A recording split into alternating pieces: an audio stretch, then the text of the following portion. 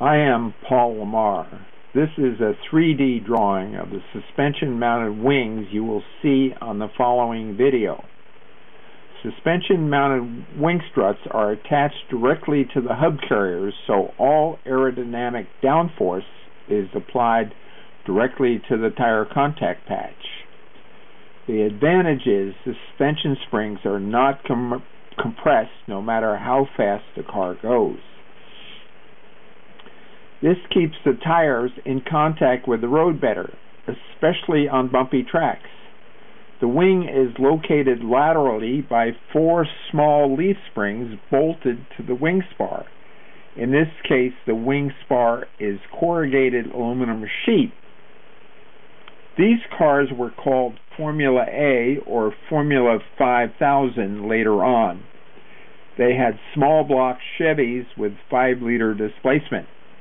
They had 500 to 700 horsepower and ran up to 8,000 RPM. They weighed under 1,400 pounds and were almost as fast as a Formula One car around a road course. The Formula One builders tried to copy this wing design.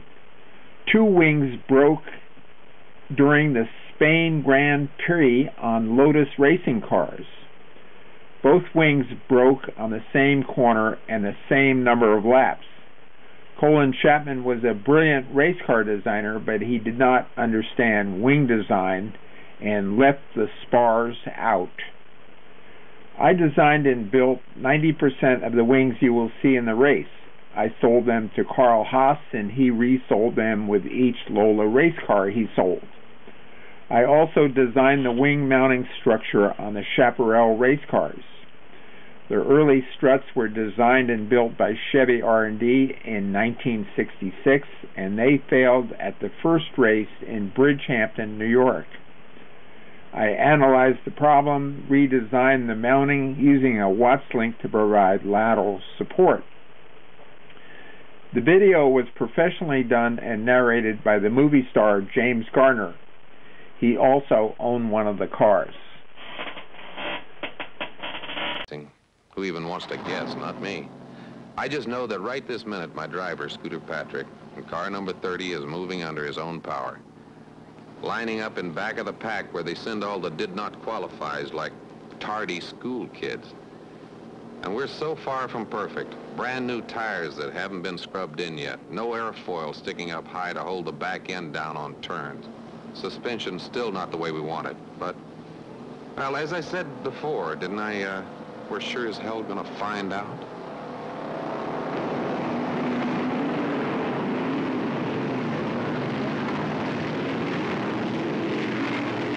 Cars are off on the pace lap, 1 lap around before they get the green flag. It's Continental Chevy. That last car back there, number 30, didn't get started. Looks like Scooter Patrick having trouble. James Garner's running out to see what's the matter. It never happened like this in Grand Prix by George, did it? Well, it's going to start, it's going to fire. So Scooter is off in the Garner number 30, and this is going to give Scooter a little job to do. Remember him from the West Coast has come up in the Porsches, but a very fine Porsche driver. And the rest of the pack now, the pace car leading them down the main straight to the start. Posey on the pole, Diatovich on the outside, Hobbs and Winterstein, the second row qualifiers. And the green flag is out and they're off. Green flag out.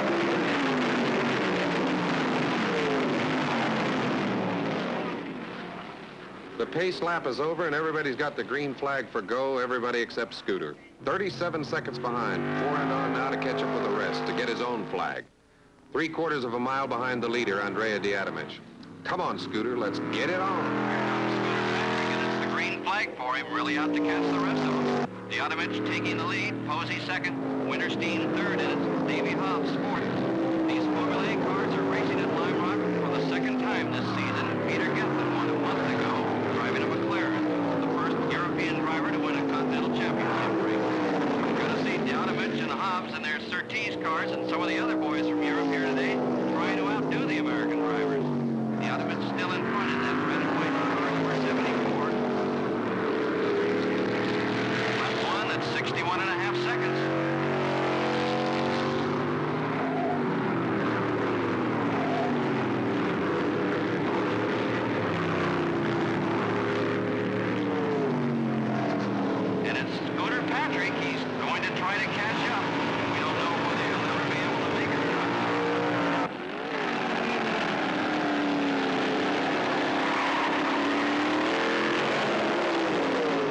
75 car is David Hobbs. He was third on the starting grid with a qualifying speed of 105 miles an hour.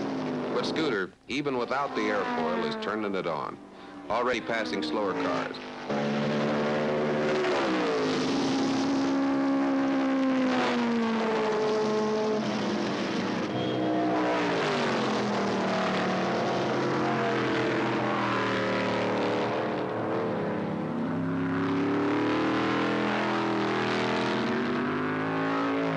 Scooter on the clock now. 57 seconds, 56, 57 again, and 55. Feeling out the car and finding his own groove. No question about it, Formula A is tough to handle. The cars are light, the weight's in the rear, and by the time you feel the back swinging around, it's usually too late to do anything about it. It's all finesse and artwork, like driving Grand Prix cars. And world champion Graham Hill pinned it down when he said, "We're executing a very fine balancing act on the edge of disaster."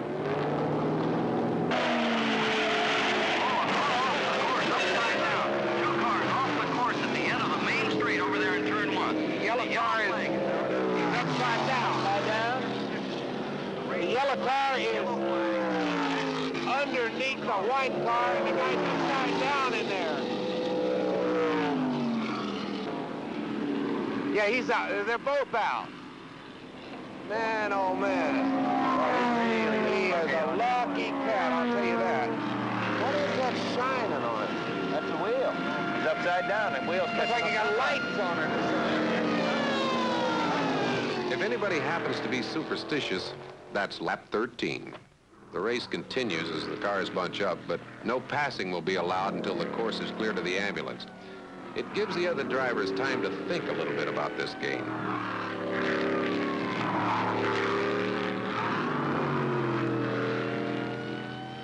So far, 4 cars are out of the running with 17 still in. And by lap 20,